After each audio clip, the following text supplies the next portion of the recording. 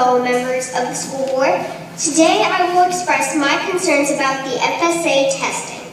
I consider myself a well-educated young lady. However, with FSA tests, my 5 years of school all on honor roll do not matter.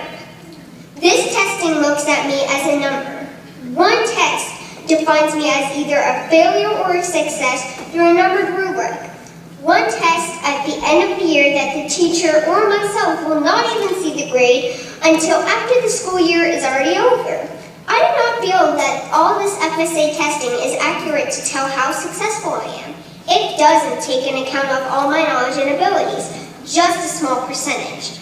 Here are my concerns. First of all, I do not feel good about a form in the FSA that you have to sign ensuring that you can't even discuss the test with your parents. I am not comfortable signing something like this. I have the right to talk to my parents about any and everything related to school and my education. Second, why am I being forced to take a test that hasn't even been testing on students here in Florida, so how can it be accurate and valid on what I know?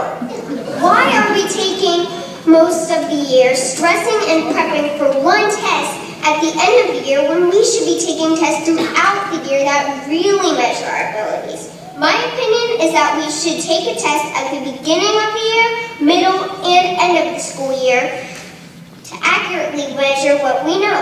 Third, the stress and pressure that this testing puts on me, and I'm sure most students, is not healthy.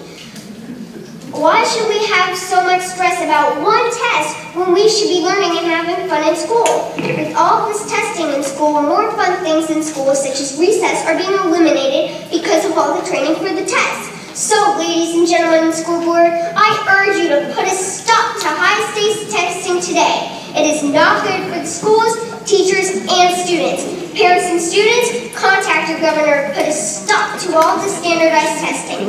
Thank you so much for your time.